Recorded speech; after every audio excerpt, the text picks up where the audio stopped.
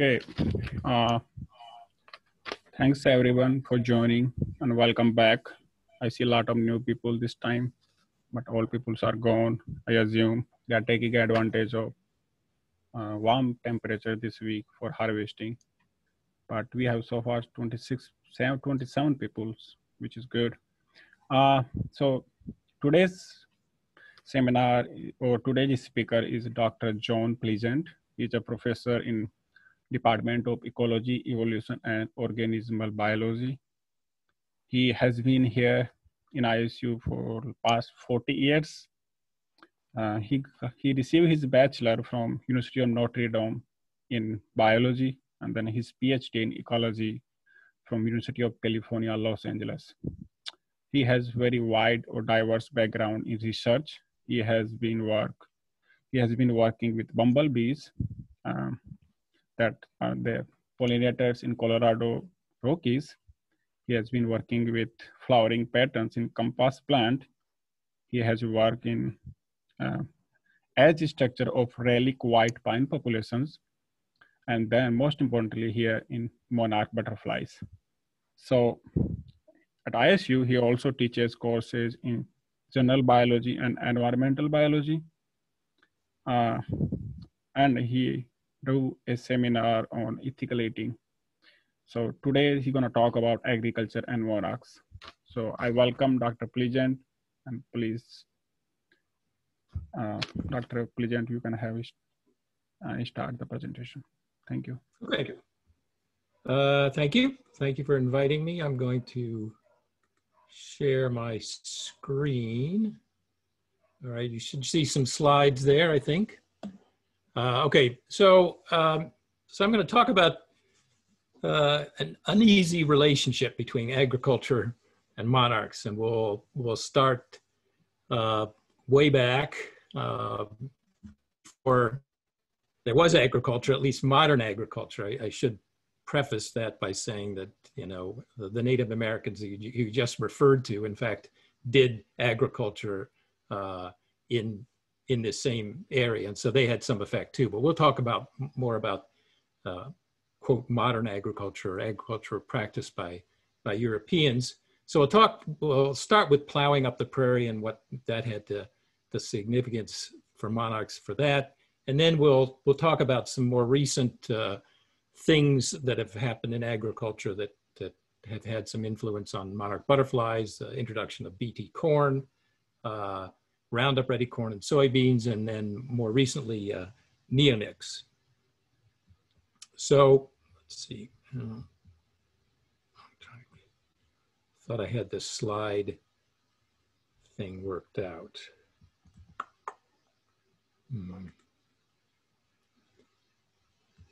There we go. All right. So we need, just to put this whole thing in context, we need to talk about the monarch annual cycle. So right now, if some of you are outside doing field research, you should be seeing monarchs flying by. They're on their way to Mexico. I was just out this morning, in fact, watching some of them flying to Mexico. And so they've come from this general area here. There's the summer breeding grounds, the Midwest, the Northeast, and they're heading down to a place near Mexico City at about 10,000 feet, where they'll be spending the winter in Oyamel fir forests. And then around February, March, they'll come back north and stop here mostly in the Texas area and Oklahoma, and they'll have a generation. And then the offspring from that generation will move up here somewhere around middle to late May and populate this whole breeding zone, and they'll stay there all summer. There may be 2, possibly 3 generations, and then the individuals from the last generation will start the process all over again. So migrating through now will arrive in Mexico around the Day of the Dead, around November 1st. Interestingly enough, there was a lot of interest in where the monarchs were going. So the people in the United States saw these monarchs flying by, going southwest. And then once they got past the US border, they didn't know what the heck happened to them. And so there were people tagging butterflies to try to figure out where they went. It wasn't really till 1975 that the overwintering colonies for the monarch butterfly were discovered, at least by people in the United States. The people in Mexico knew about these things. In fact, they had festivals and still do have festivals having to do with the monarchs coming back and their dead ancestors coming back and so on. So, but it wasn't until 75, the people in Mexico didn't know where these butterflies came from, and the people in the United States didn't know where the butterflies went. But finally, those two pieces of information came together, and we realized where these guys were going. And so once they get to Mexico, they will overwinter in these big colonies. You can see them just packed in along tree trunks and on branches of trees. Here's an aerial view. You can see there's the forests are kind of orange with all the monarchs that are there. And since 1994, groups of people have been measuring the size of the overwintering colonies. So this is actually a way to measure the size of a population. It's really pretty unique. I mean, if you think about what the US is doing now for our census, we have to go to every individual, every house and get some information on how many are there. Here, all the monarchs go to one place basically to be counted. So we obviously can't count every individual. There are just way too many of them, as you saw in that picture. So what we do is we measure the size of the area with trees that are occupied by monarch butterflies. So we measure that in hectares, which is a little over 2 acres, 2.5 acres. So started doing that in 1994 and have done that every year since. And one of the things that people began noticing in around 2004, 5, 6, and so on was that the numbers seemed to be going down.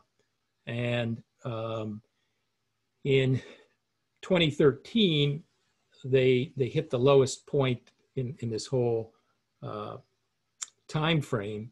So 0.67 hectares. So to put that in context, that's about a football field and a little more. So you imagine all the butterflies from North America coming down to an area that's about the size of a football field, which is pretty small. And some real concerns were raised about the vulnerability of this population and whether it had gotten so small that it wouldn't persist anymore. It did in fact come back, and it's been going ever since. But one of the concerns is that there can be winter storms in these overwintering colonies, and there have been 3 or 4 over the last couple of decades.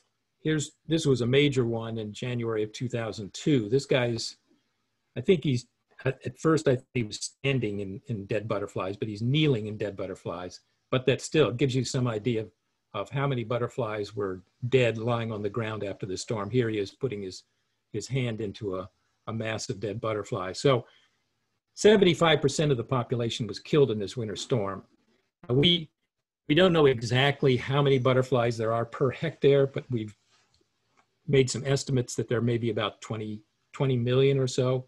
So in this particular mortality event, maybe 500 million butterflies might have died. So we can imagine if the population gets down to 0.67 hectares, and what if one of these winter storms hit, there could be some real concern. So actually it was in 2014, because of this very low population size and concerns about whether this whole migration thing could persist, there was a petition to list the monarch butterfly as an endangered species. And in fact, that's gone through all the various channels, and in December of this year, there will be a determination made by the Fish and Wildlife Service about whether the monarch butterfly will be listed as an endangered or threatened species. So we'll talk a little bit about why that population decline has occurred. But one thing we need to point out, and this will um, tell us a little bit about what's going on with this population. So you can use stable isotopes to tell where a butterfly grew up. So a monarch butterfly feeds on milkweed plants. That's its host plant. That's all it can feed on.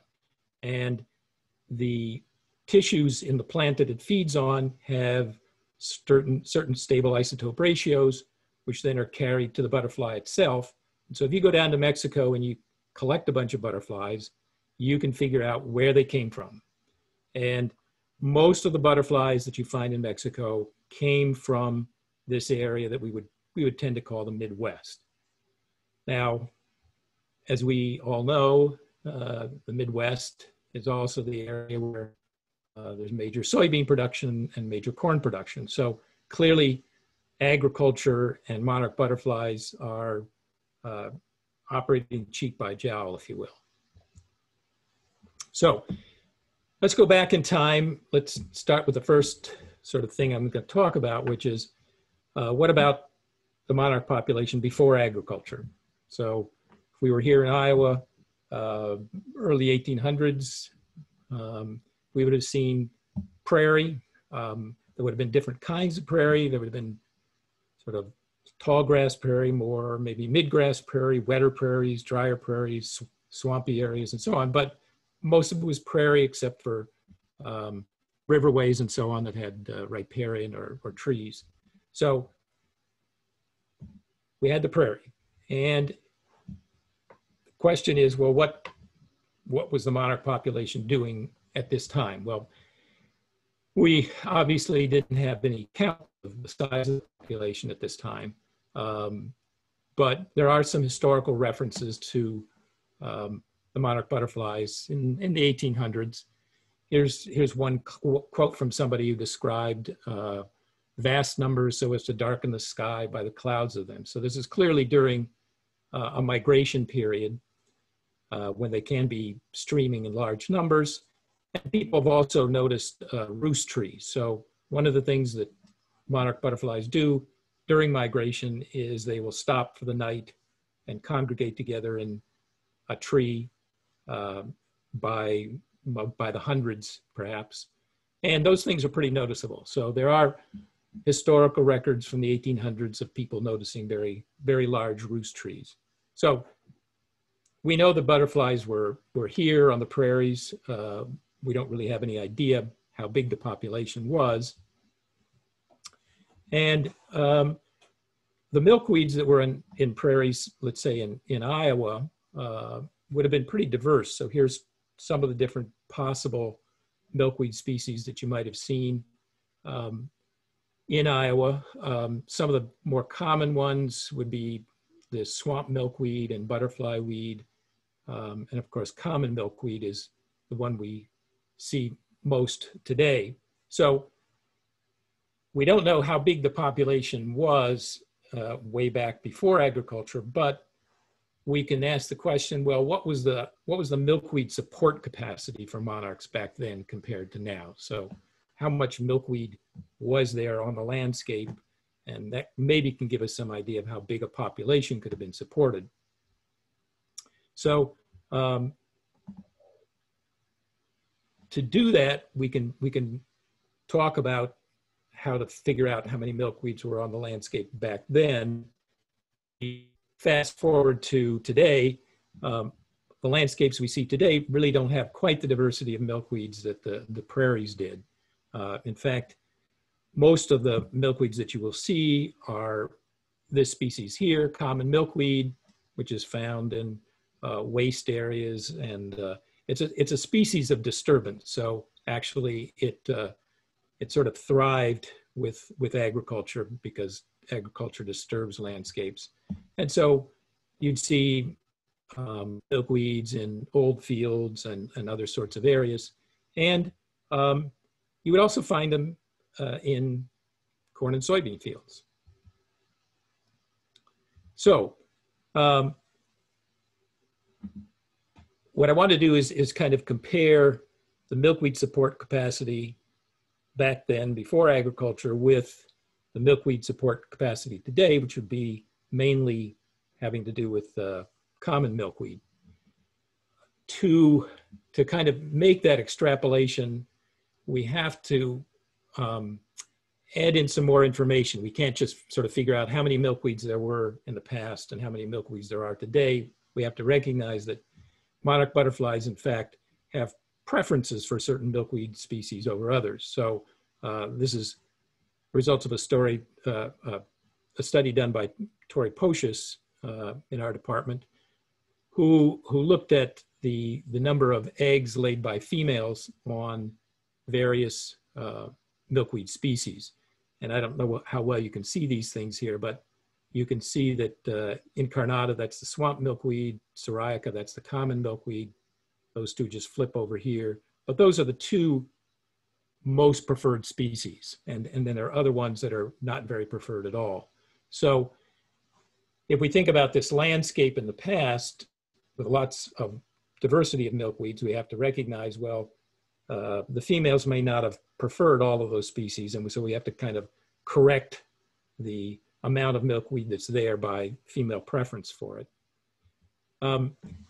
Another thing we need to do when we're moving forward to kind of compare the past with the present, we have to be aware that the milkweeds on the landscape today, or at least in the year 2000, which is when most of this stuff was done, we'll get to that in a minute.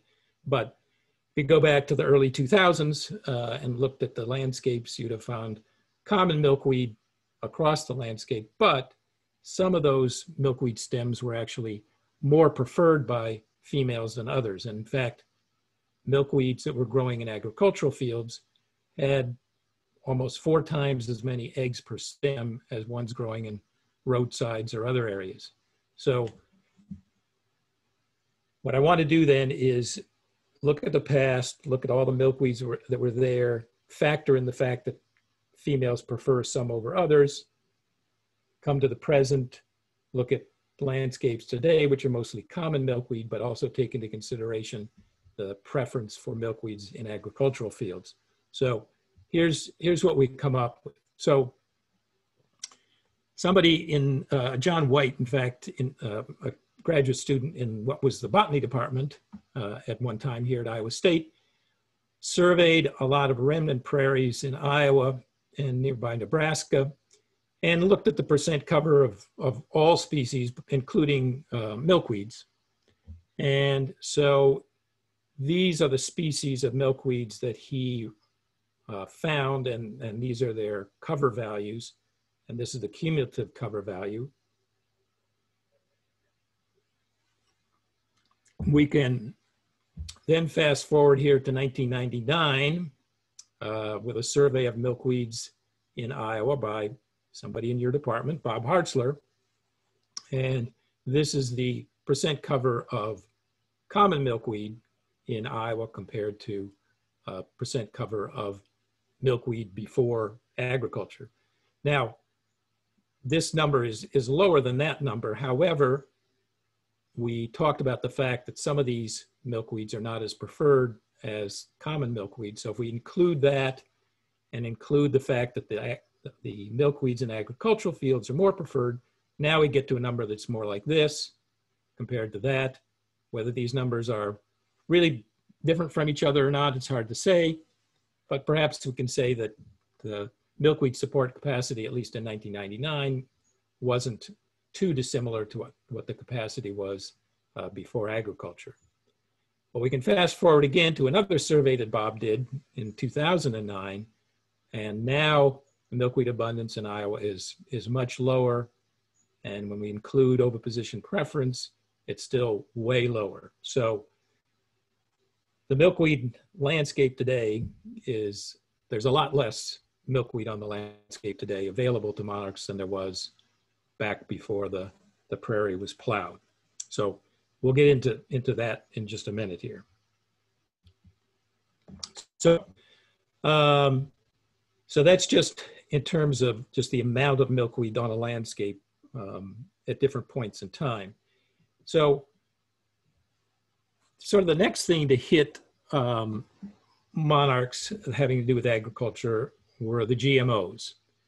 And this started in 1996 when Bt corn was developed and introduced. Bt corn produces a toxin. It was genetically altered to produce a toxin that would target particularly the European corn borer, and it targets all lepidopteran species, of which the monarch butterfly is one. So there was a study done by John Losey at Cornell in 1999 where he said, well, what happens if corn pollen, Bt corn pollen, which also has this Bt toxin in it, what if that corn pollen gets on a milkweed leaf and then a monarch butterfly eats that milkweed leaf and gets this toxin, what'll happen to it? So in the lab anyway, he put a bunch of pollen on a milkweed leaf and the caterpillars didn't do very well. And so this raised a lot of concerns. And so in the year 2000, a number of us here at Iowa State, including Bob Hartzler, and at other universities, decided to go out and do some field and lab studies to see, is this really a concern? So the concerns were raised by a lab study where you could put as much pollen on a leaf as you wanted, but what's it like out in the real world? So I won't go into, a big discussion about this. I'll just give you the sort of the bottom line of this, which was that we really determined that Bt corn had a pretty negligible effect on the monarch population for a variety of reasons. One, the Bt corn pollen wasn't out there during the entire summer cycle for the monarch butterflies, out there for a pretty limited period of time. And even though they're milkweeds in agricultural fields, the amount of pollen falling on the leaves was really too low to be a major concern for monarch butterfly caterpillars. So our general conclusion was, no, this is not a major issue for monarch butterflies. But there were some interesting things that we discovered in doing this study, which came to be very important in looking at the next thing to come along. So based on Bob Hartzler's calculations, we estimated about 40% of all milkweeds on the landscape were actually in corn and soybean fields, which is a lot. We didn't really realize it was that much. And then when you factor in that monarch butterflies prefer those milkweed stems maybe 4 to 1 over other milkweeds, that tells you that there's a lot of monarch support capacity that's in agricultural fields. And so we estimated about 80% of all the monarch production in the Midwest actually comes from corn and soybean fields. So that was a completely new finding. No one had any idea how important these fields were to monarch production.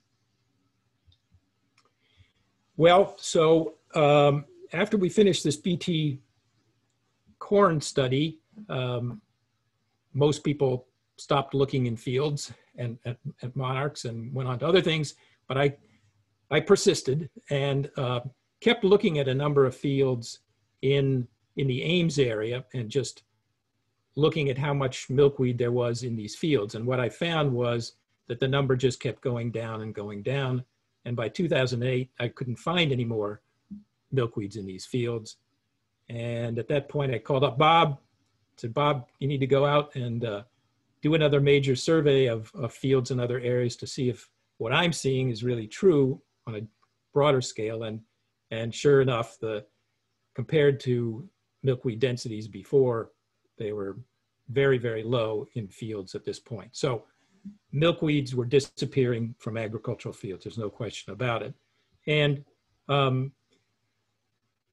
this was coincident with the adoption of all the Roundup Ready corn and soybeans, or glyphosate tolerant. So these were rolled out in 1996 and very quickly adopted, particularly with soybeans, and then a little more slowly with corn. But by today, over 90% of all the corn and soybeans that you see growing out in the fields are glyphosate tolerant or Roundup Ready. So these fields can be sprayed with glyphosate, which is a very potent herbicide. And the rise and adoption of these herbicide-tolerant crops is coincident with the downfall of milkweeds in these fields. And this becomes pretty obvious if you start looking at some fields that have been sprayed with glyphosate. So here's a soybean field 2 days after spraying. We're already seeing some of the grass in between. This is a very dirty field. All the grass in between is kind of yellowing up. But here's some milkweed plants. So far, so good. They're looking okay. But 8 days in, here they are. They're starting to look pretty yellow. And 18 days in, they're pretty much gone. So it turns out glyphosate is a very potent herbicide against milkweed. Some of the herbicides that were used before glyphosate was used on fields were not nearly as effective. So what have we got here? We've got this finding from the year 2000 or so, which was that there was, about 80% of all monarch production was coming out of agricultural fields because of the milkweeds that are there. And now we're finding from that period on to middle 2005, 6, 7, 8, all those milkweeds are disappearing. So it's fairly logical that that would have some effect on the monarch population. And just to get an idea of what the landscape looks like for monarch butterflies then and now. In 1999, Bob estimated about 50% of corn and soybean fields had milkweeds. By 2015, that was virtually zero. So Ames is in here someplace, but imagine this to be, the landscape that a monarch butterfly is flying through, female, looking for milkweeds to lay eggs. And all the yellow that you see, those are fields with milkweeds, and the orange are ones without. So she would have had a pretty easy time of finding milkweeds in this landscape. But by 2015, virtually all those milkweeds were gone from fields. Now, it doesn't mean that it's a complete desert. All the little crisscross things that you see there are roads, and there's still a lot of milkweeds in roads. But obviously, it's a lot more difficult to find milkweeds now than it was back then. So, how did this affect the monarch population? Well, over here on the left, I've sort of calculated the monarch support capacity, if you will, the amount of milkweeds that are out there since about 1999. And you can see the numbers gone down. That's what's happened in the fields. And then it's remained at a fairly low level, or a fairly steady level, I should say, still declining a little bit. And these would be the milkweeds that are outside of cornfields. If you compare that to what we see on the overwintering grounds, you can see that the main period of decline for the monarch butterfly was really in the same period when the milkweeds were going down. And since that point, actually, there's no statistically significant decline. It sort of stayed, it's not really steady, but on average, it's about 3 hectares. So I think this is pretty good evidence that, the habitat loss, which is fairly typical for species, habitat loss contributing to population decline. I made some calculations about just how many milkweed stems were present at different points in time. So in 1999, 4 billion. Now, or at least 2014, 1.3. So 3.3 billion stems lost from corn and soybean fields. That's quite a bit. So in terms of monarch conservation, one of the key things that people are focusing on is getting milkweeds back on the landscape, trying to sort of put back at least some of the milkweeds that were extirpated from corn and soybean fields. Myself and some colleagues have done some modeling of the size of the population in Mexico and imagining the population going up and down and throwing in the possibility of winter storms. And we've come up with this idea that about if on average there's about 6 hectares of butterflies in Mexico, then the chances of the population going extinct are fairly low. So what you need is you need a milkweed support capacity that'll give you on average at least 6 hectares in Mexico. And so I won't go through the details of this, but you can do some extrapolations to find out, well, how many more milkweeds do we need to put out there to get to that point?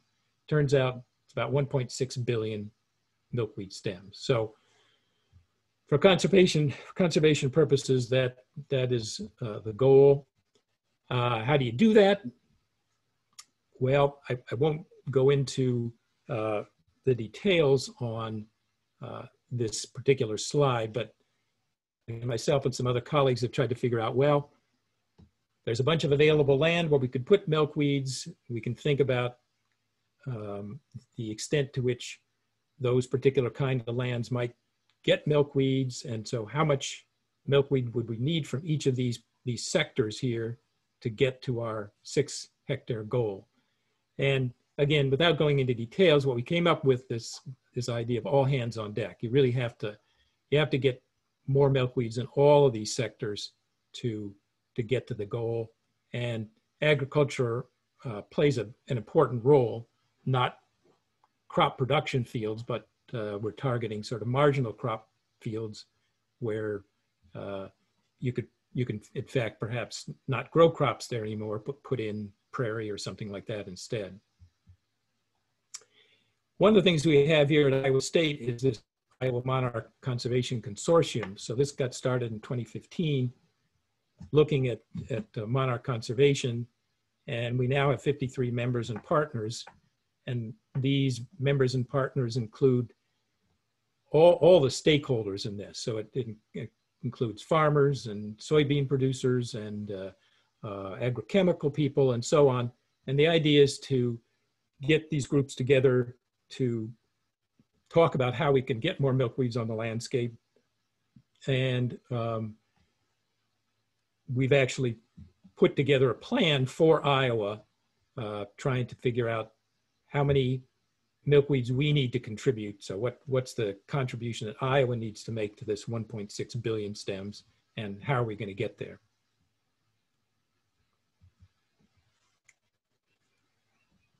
So there are a number of habitats that could be targeted for milkweed augmentation. As I mentioned, marginal cropland, where a farmer doesn't make profit except fairly rarely, those could be converted to some kind of habitat that would be good, not just for monarchs, but for pollinators as well. We've got rights of way, roadways and so on, another big habitat area that could be utilized. CRP land that already exists. CRP land comes in a lot of varieties. One is a pollinator habitat variety, and they're protected grasslands that could also be targeted. These might be ones that are owned by the state or the federal government. So when we think about some of these habitat areas, one that I mentioned was roadsides. There are about 11.3 million acres in the Midwest that are in roadsides. 32% of all milkweeds in the Midwest actually are currently in roadsides.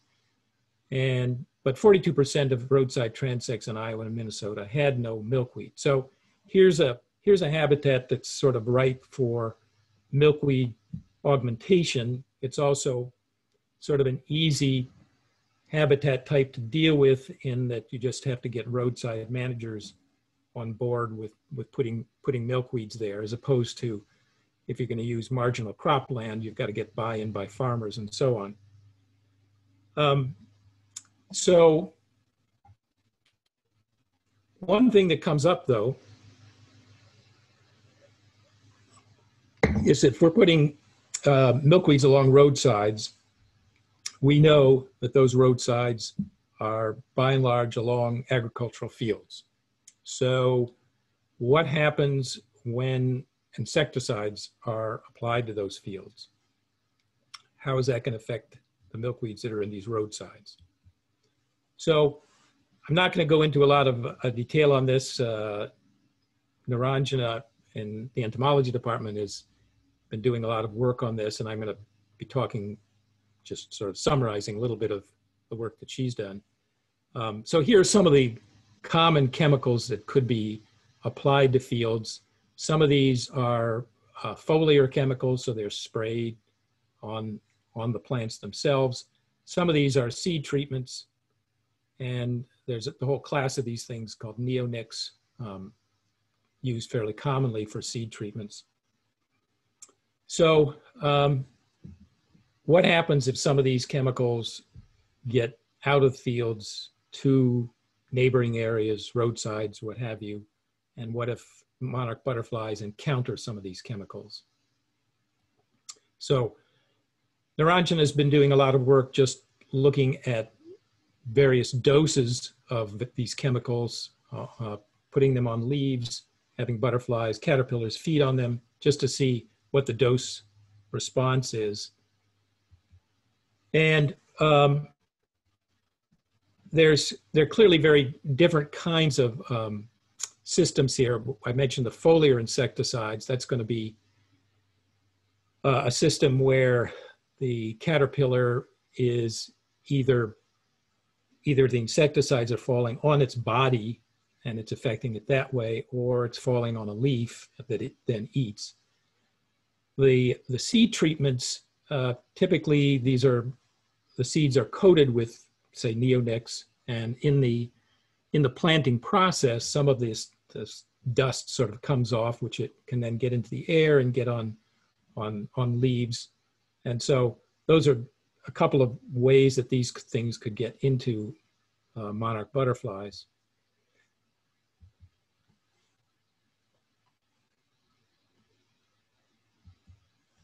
So one of the things that you need to look at here to try to figure out what might be the effect of these chemicals is to put it in the context of what the phenology of monarch butterflies is.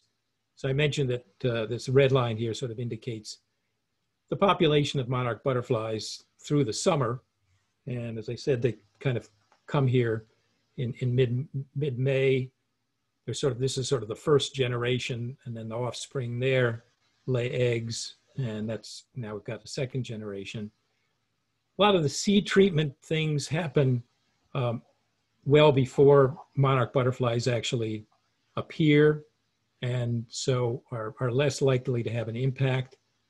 But there are some things that can happen right in the peak of the population for monarchs, such as spraying for soybean aphids.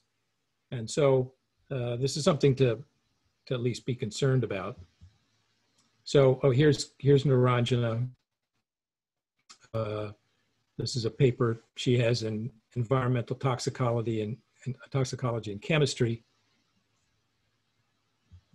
And I'll just kind of summarize some of her conclusions without going into a lot of detail. So she tested all life stages, starting from the tiniest little caterpillars all the way up to bigger caterpillars, depending on when the exposure occurred, and then sort of ranked the toxicity of the various chemicals. Her conclusions were that seed treatments really didn't pose much of a risk to monarchs, mostly because of a timing thing. It's the foliar insecticides that pose a greater risk and can cause fairly high mortality off of fields. To really figure out what the implications for this might be, need to sort of do a landscape analysis.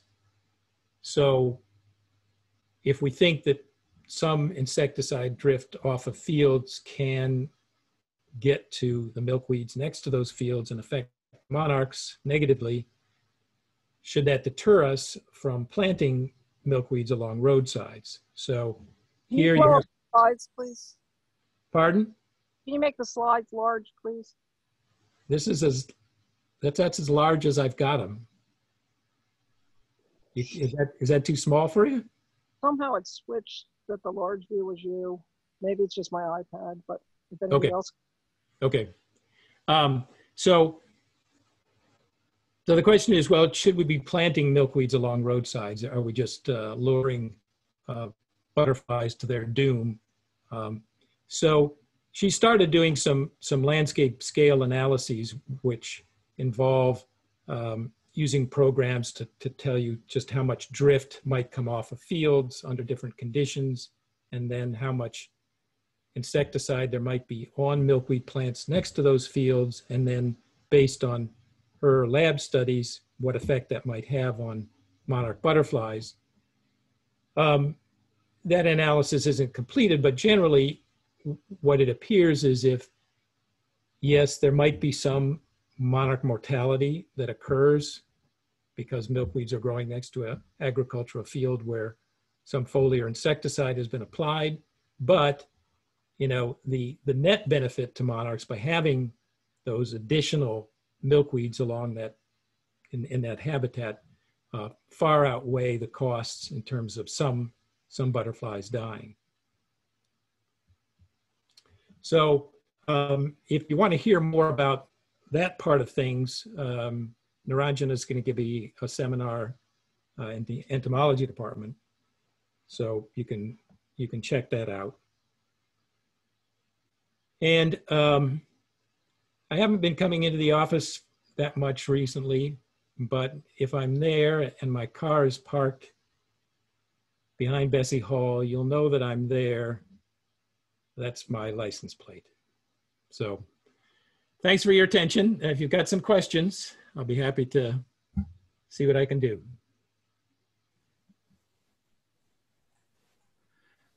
All right, any question to Dr. Pleasant? Thank you, Dr. Pleasant. That was a great presentation and a very interesting topic.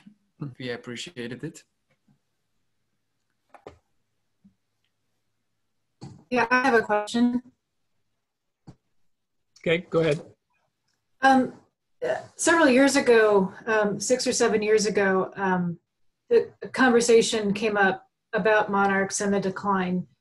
And a man I was talking to mentioned that, well, he was kind of arguing against the idea that glyphosate was the major cause of decline, because he said, he pointed out that there was also a correlation with GPS being used by farmers for precision planting, which allowed them to use some of the borders,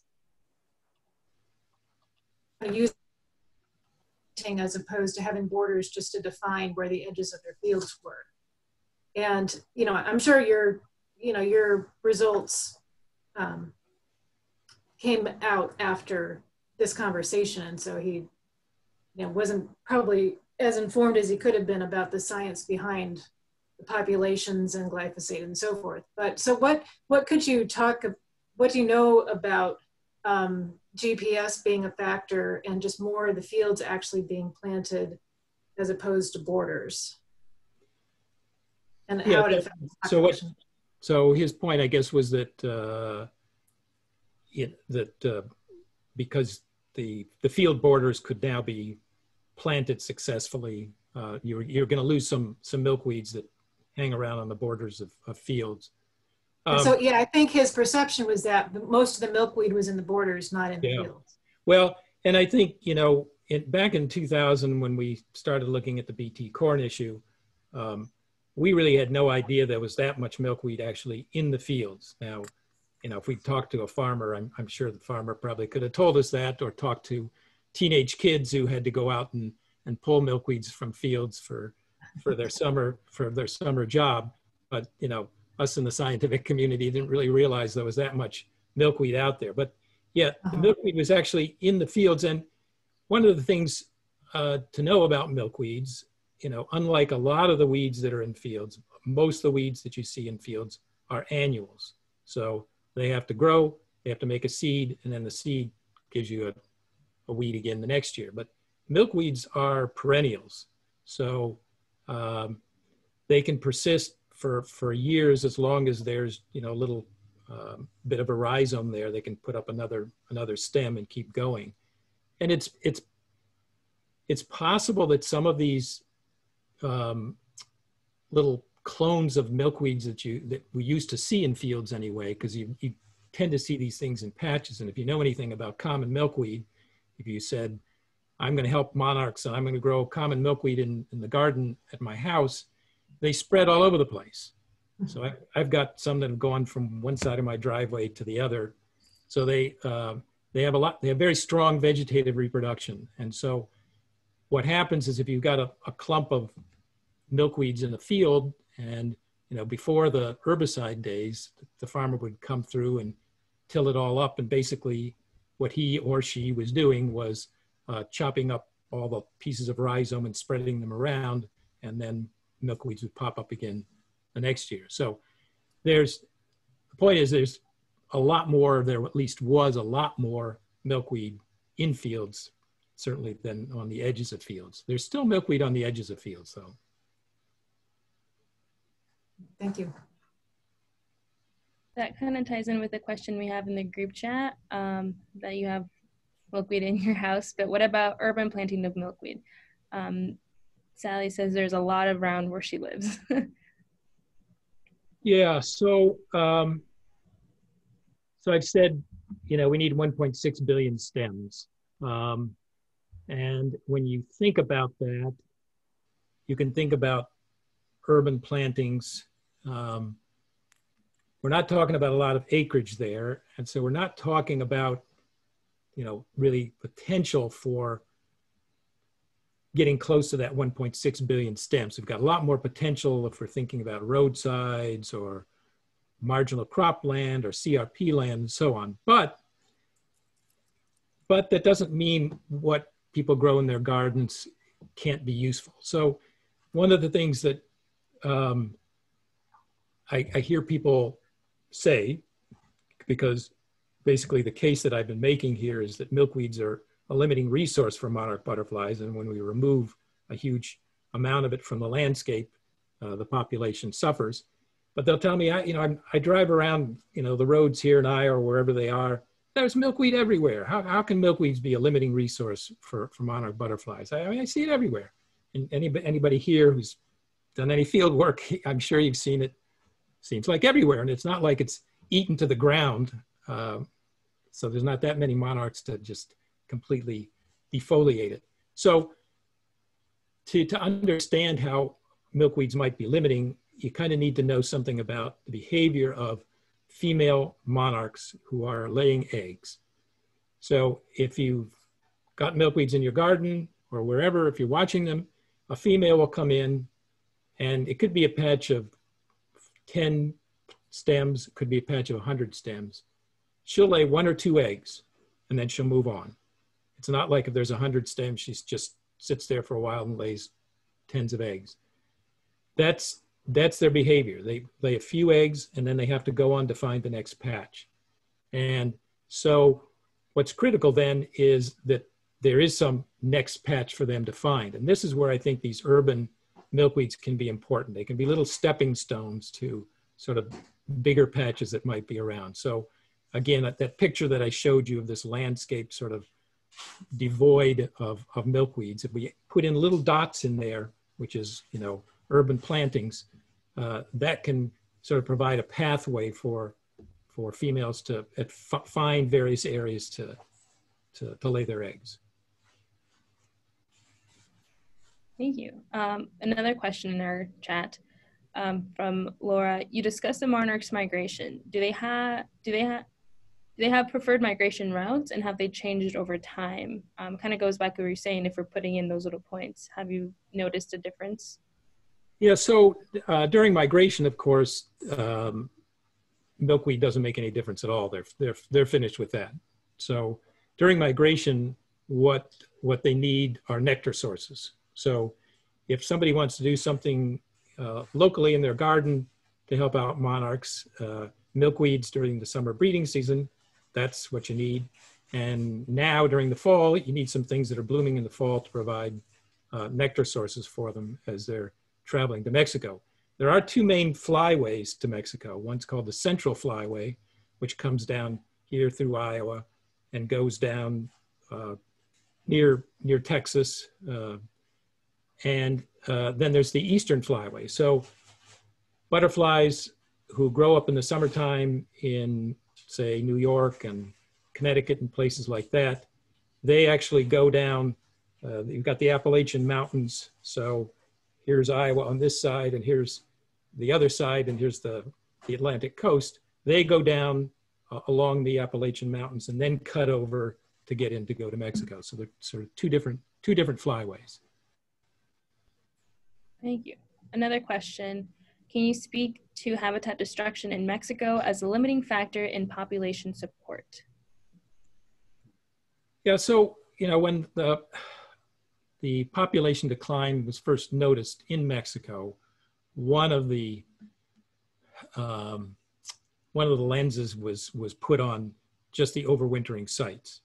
So it was very clear, you know, in the early 2000s that there was a lot of illegal logging in these overwintering sites. People were coming in and cutting down these fir trees. And initially, it was thought that that might be the major thing that was causing the population decline. But the Mexican government, everybody got sort of interested in monarch butterflies and monarch butterfly conservation. And the Mexican government kind of came down harder on illegal logging. And it's still going on at some level, but a much lower level than it was before. So it's possible that some logging has affected the size of the population, how much can actually overwinter, how much overwintering habitat there is. But it's probably not the main factor. Okay. Anyone has any more questions, you can have them in the chat. I had a quick question for you, because you talked about using like marginal land and CRP. What's been the reaction you've had from farmers? I know you talked about having the monarch conservation program. Has it overall been positive and people willing to do that? Yeah, I mean, I can't say that I, you know, have talked to hundreds of farmers and really know exactly what's going on, but it's clear that there's an interest in preserving the monarchs, and I think a lot of farmers are getting on board with doing something with little pieces of land that they have that are kind of here and there, and they just have to go out and mow them every year. And well, why not put them in some kind of habitat that they don't have to mow, and that might be beneficial in some way to monarchs and pollinators in general. I noticed somebody put in the chat, you know, why do they prefer milkweeds in agriculture fields? And that's a good question. There's several possibilities. One, I've looked at the nitrogen content of milkweed leaves of plants growing in fields and out of fields, and the nitrogen content's higher. Nitrogen's important to monarch butterfly caterpillars. The other thing that I think is part of it is that the monarchs, as they're flying through the environment, are trying to find milkweed plants. They're using the volatile chemicals that come off milkweed plants to sort of track these things and to figure out where they are. And if you've watched monarch butterflies coming into your garden, if you have a fairly diverse garden with some milkweeds and other kinds of things, you can see that they're kind of hunting for the milkweed plants. I mean, it's just imagine a chemical environment. They are attuned to milkweed chemicals, but it's a very diverse chemical environment that they're coming into when they come into your garden. But now think about a cornfield or a soybean field that's corn and maybe has patches of milkweed in it. Okay, those little patches of milkweed are like beacons for these butterflies. And I think one of the reasons that they prefer them is that they're easier to find. And when they get there, they lay their eggs, and another monarch comes along and lays her eggs there too. So I think that's probably one of the factors. Another one is, particularly in cornfields, milkweed leaves kind of vary in how tough they are. And so milkweeds that are growing out in the open, those leaves tend to be kind of tough, but milkweeds that are growing in the shade are much thinner, and those are the ones that the caterpillars really thrive on. And so that may be another reason why the ones in fields are more preferred. Thank you for that. There's another. Anyone trying to breed Roundup Ready milkweed? Yep, I get that question. No, I think no one's trying. I think farmers would be up in arms if you tried to create a Roundup Ready milkweed plant.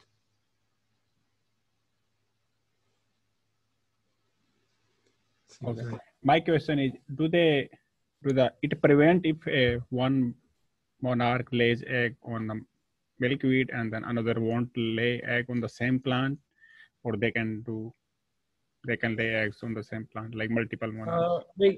They can lay eggs on the same plant. There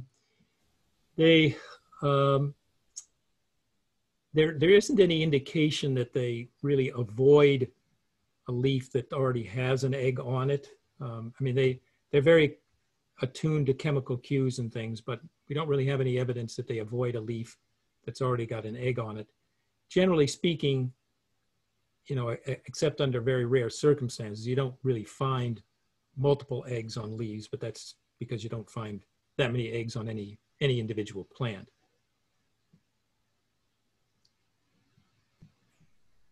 And we had a comment from Dr. Emily Heaton. Thanks, super interesting and easy to understand, great data and visuals.